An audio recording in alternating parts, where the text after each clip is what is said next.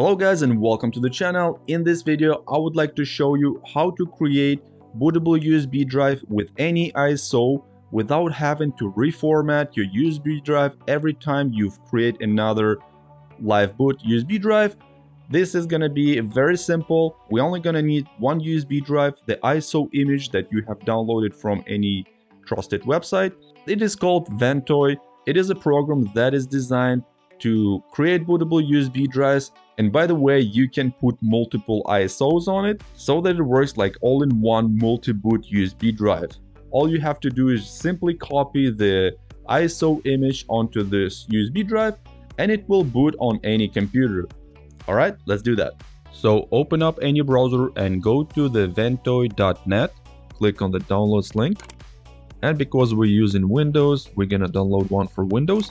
And choose download latest version, save it to the downloads, click on this Ventoy 2 disk, insert a USB drive with at least 8 GB space. When you see the status ready, just click install, and it says the device will be formatted and all the data will be lost. So make sure there is no important files on this USB drive before you continue, then press yes.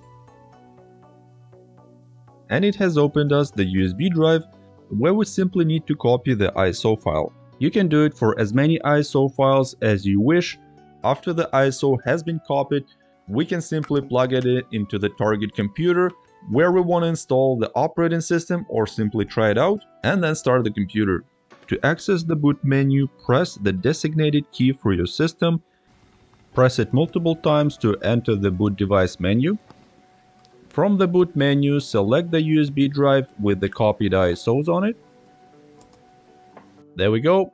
Ventoy has started. As you can see, here are all the ISOs that we have copied to this USB drive. You can just select any ISO to boot from and it will start loading that operating system. Just a quick tip for you guys, if for some reason you don't see this menu, you might have secure boot enabled. You might need to disable it because it might interfere from starting this USB drive. Now let's go ahead and try out our favorite Linux Mint 22 Cinnamon. And yeah, as you can see, everything is working flawlessly, just like a regular live boot Linux Mint.